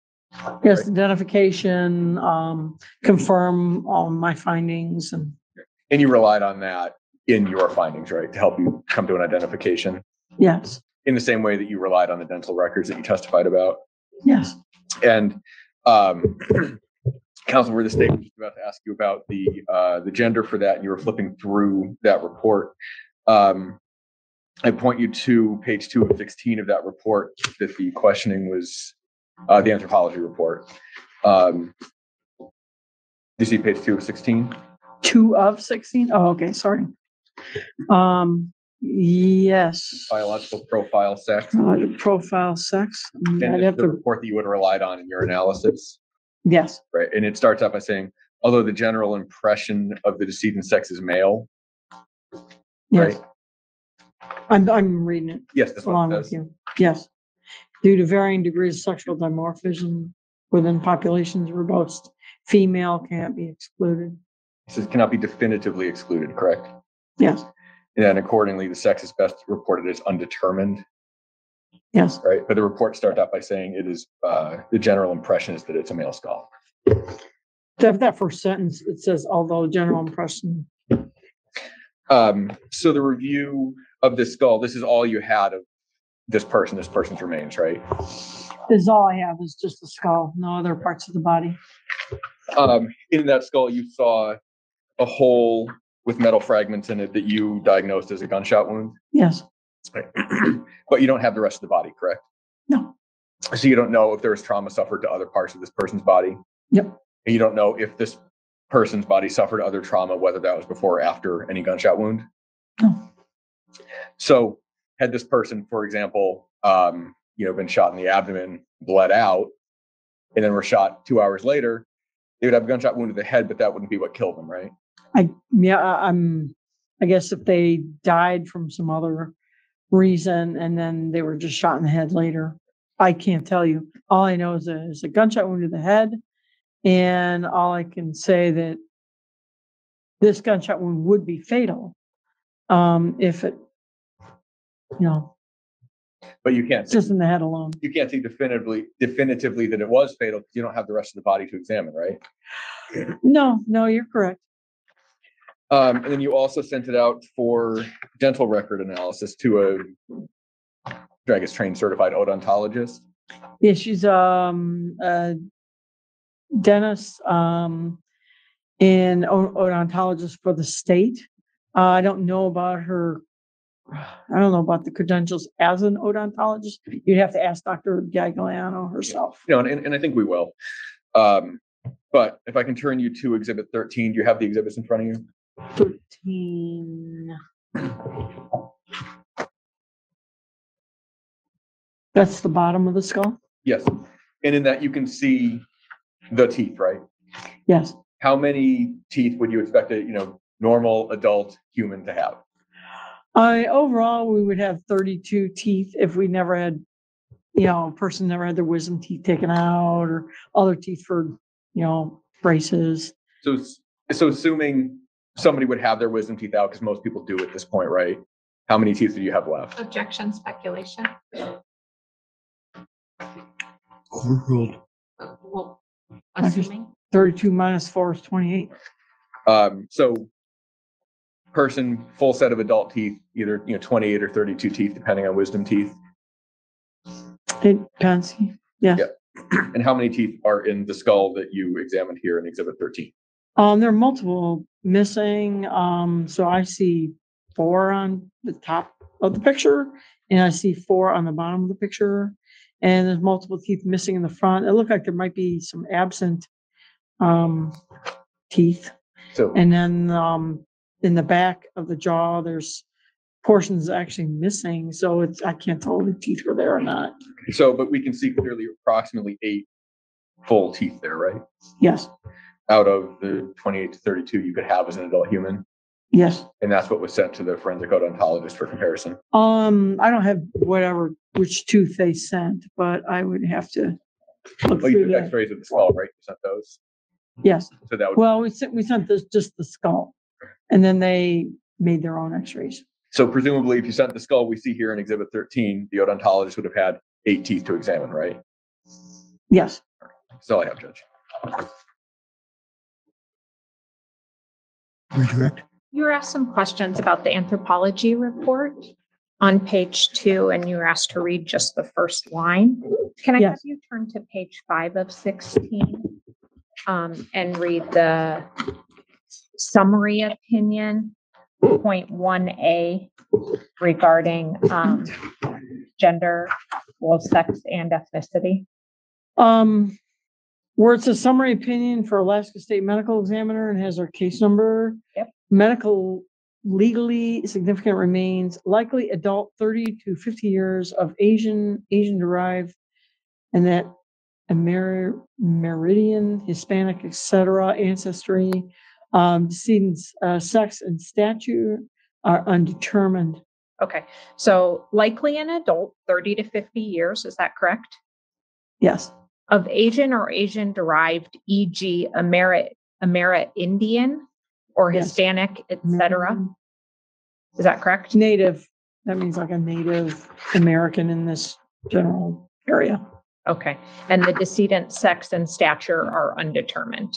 Yes. So there's no finding that this was a male skull. Is that correct? No, they did not confirm it was male. They were not 100% sure it could be a male or robust female. Okay, and based on the dental x-rays, they were actually able to exclude Linda Skeek. Is that correct? I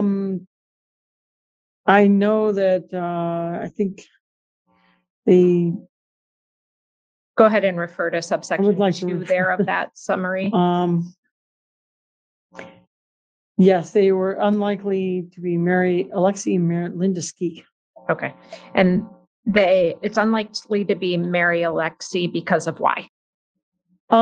They compared tooth number 12 with loss, which was lost antemortem, but no imaging available to confirm the decedent's tooth number 12 is present.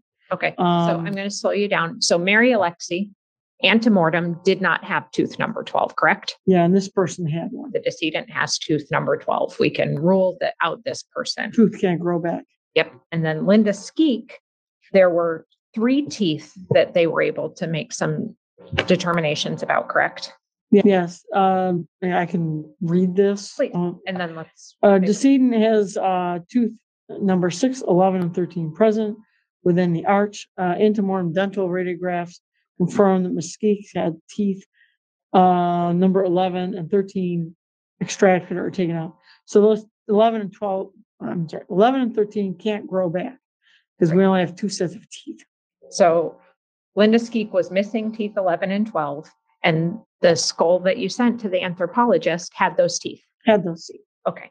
And then I think that you talked about some of the teeth that were missing didn't look like any healing had happened, and some looked like they had. Yeah, these were the teeth in the front, looked like they were recently lost or fell out of the skull. And then the other, there might be some areas where there's possibly healing, but I'd rather have you talk to the dentist about that. And we will talk to the dentist, but you can look at the gums and see that some have been extracted and some. Or the bone. And looking at the front of the skull, there's sockets there that don't look healed over. There might be one on the right side of the skull between the bicuspid and molar that might be healed, but I'd rather the dentist confirm that. We will talk to Dr. Gagliano about that, but as forensic odontology, a really common way to make identifications in your field of work. What's the objection? Vouching judge. It's nice to see there. It's not. Overruled. Okay. Is forensic odontology a really common way to make identifications in your line of work? Yes, especially for people who don't have facial structures that you can tell. Okay. That's all that I have for you. Thank you.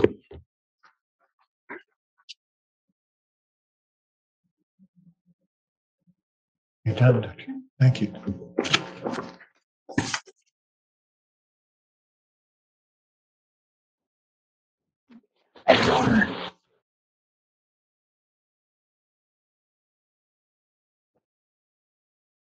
I think I got those back in order.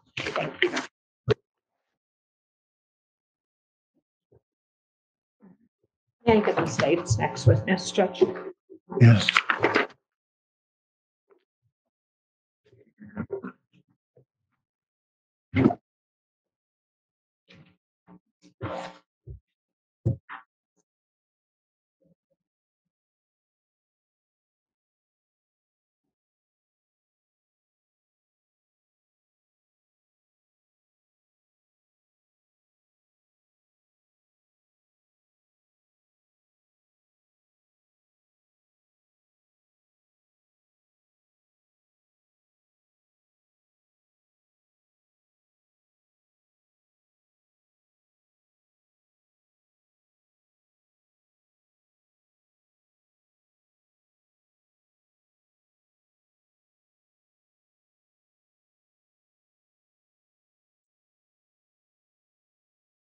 Okay. Up here next to me, please, ma'am. You'll have to go through that pathway there.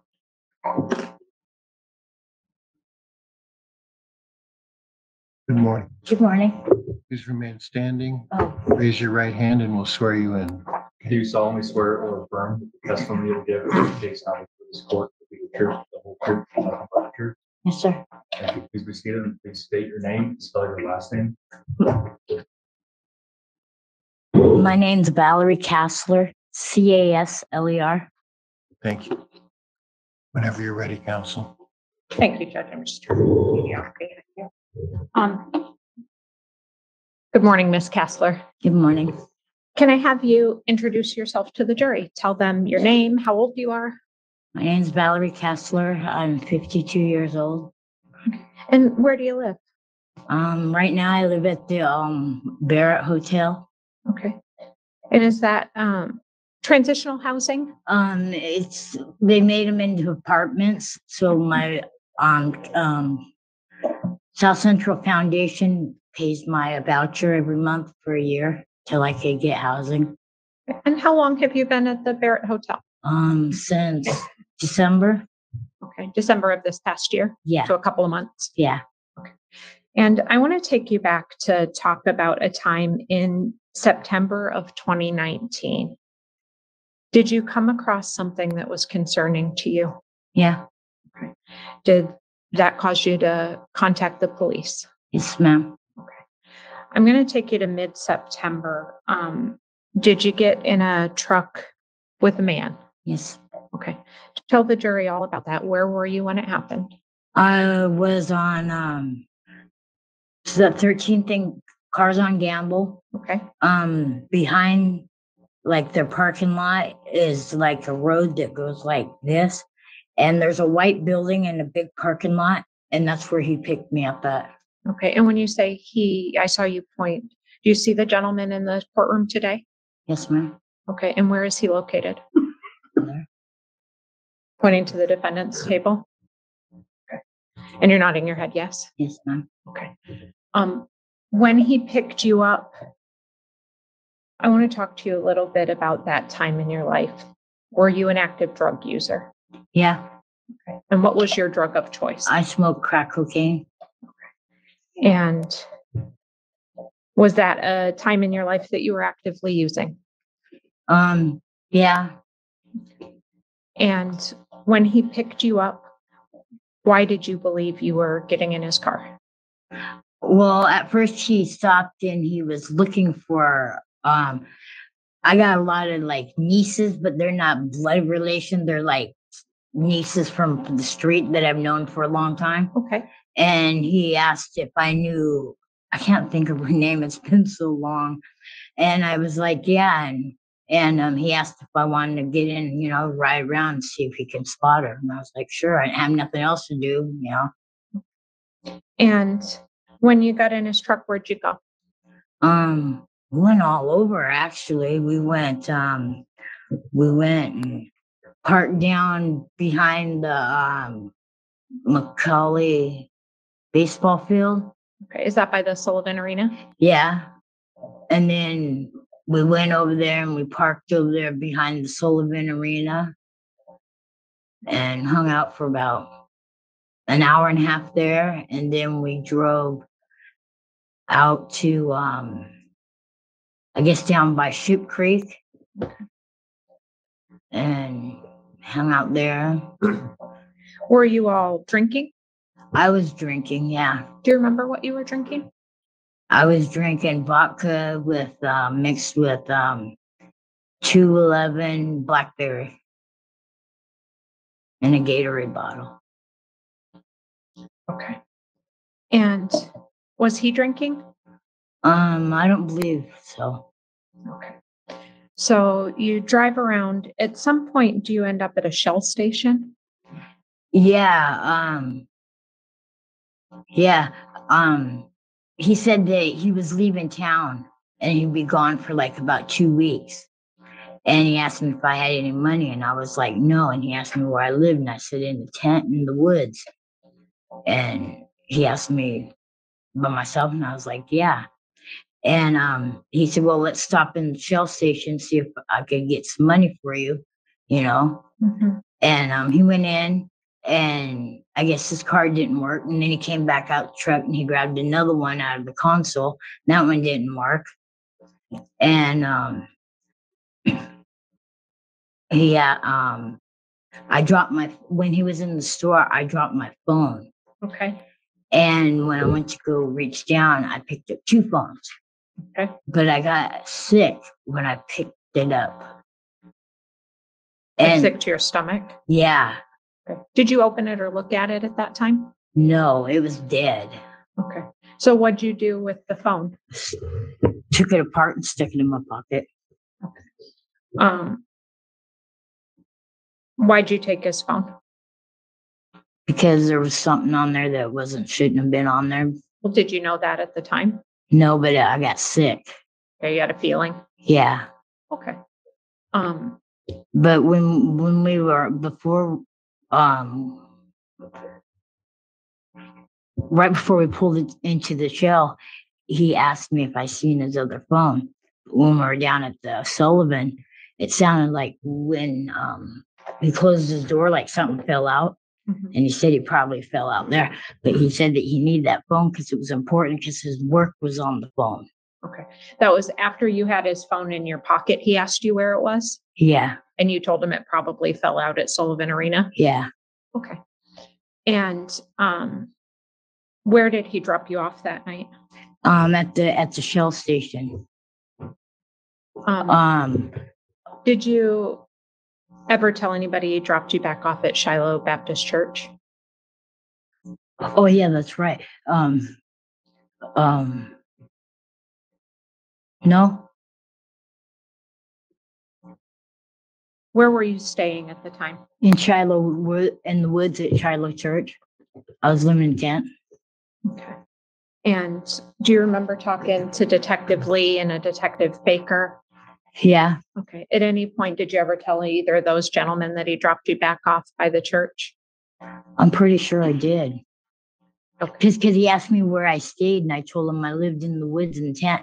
And he goes, "Where do you want to get dropped off at?" I said, "At Shiloh Church." I waited till he pulled off before I proceeded to go en route to where my tent was.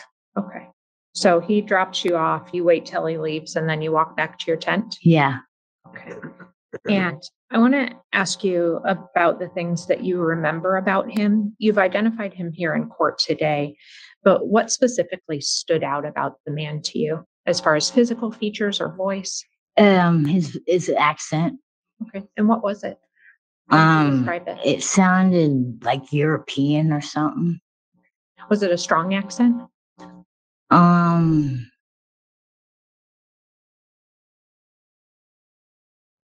Hard to say. And then what about him physically did you remember? That he was white and color of his hair and his truck. Okay. And what did you remember about his truck?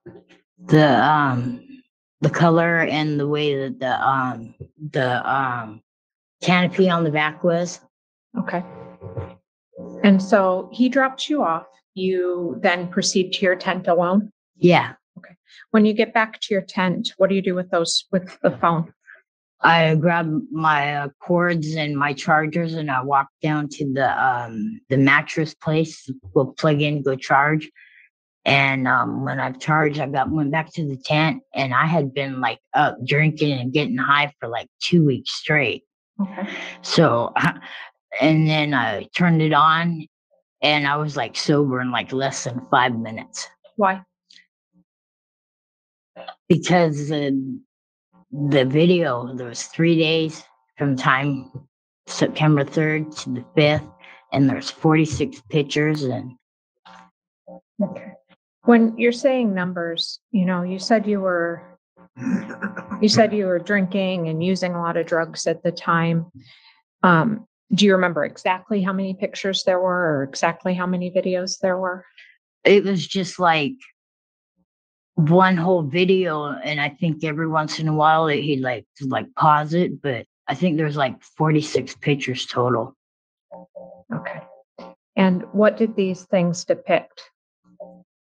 Well, it showed him in the hotel room, and Judge, we're your press, Judge. May.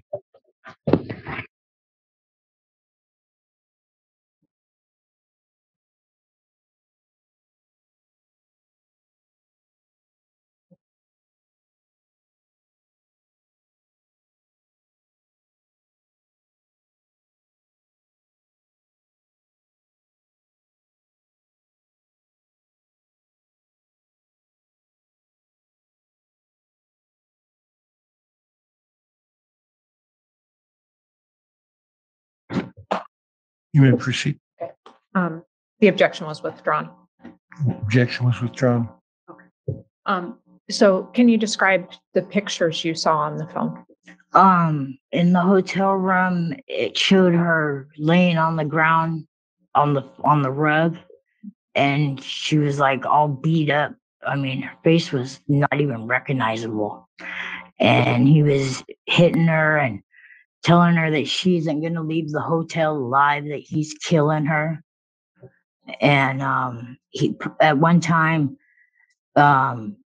she's laying there and her legs. Did you ever see his face on the photos or the videos?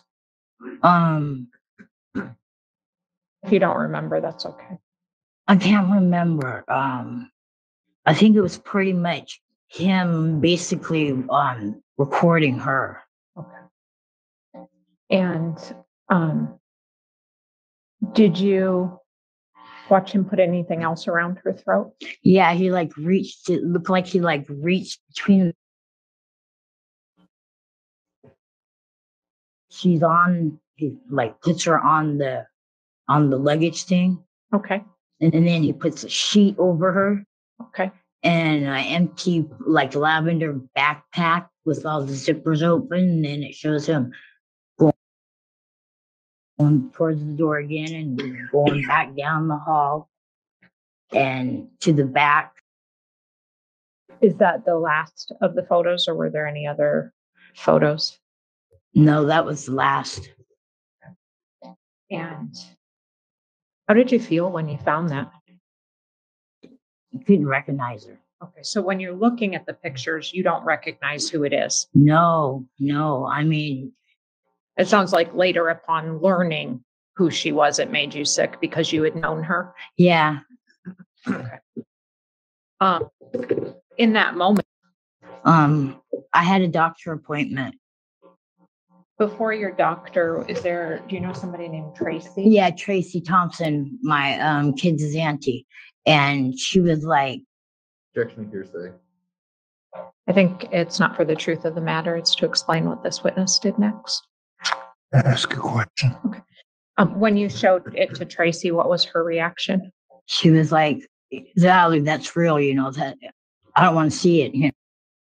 Not exactly, but I said, Doc, I got something here. I'm pretty sure it's a homicide. I said, you want to look at it? And he's like, I believe you, Valerie. He goes, how do you want to go about it? He goes, you want to call the non-emergency number? And I was like, yeah. And he said, how did you know that was the Midtown Marriott? Because when he got on Wi-Fi, it's on the phone. it's in, you know. You said you saw an image of the Wi-Fi? Yeah. Okay. Like when you Yeah, it had when you go onto the Wi-Fi, it said the hotel name, the room number, and who the room was registered under, and it had his name. And that's why you named the card that? Yeah. Wade Baker, and then ultimately Detective Lee pushing you and telling you they didn't believe you about that? Well, they was like not so much in those words. They're like they got a hold of me like a background. Well, like no. Was that like, did you pull up the internet in that page? No. It was he had it all with the recording. Oh, It's like he took a picture, like a screenshot of the phone. Yeah. Of what the of him hotel was and what the internet. Well, like you got your phone and you go on Wi-Fi, and it showed it was like a white background, and it looked like a door, and it had the room number, like the room plate on there. It had Wi-Fi, connect to Wi-Fi at Marriott, and it said the guest is Brian. It had his name. And that seemed like a screenshot that he had. Yeah, like he's like as a, I don't know, a souvenir. I believe that that's all the questions I have for you, Valerie. At this point, Judge, I think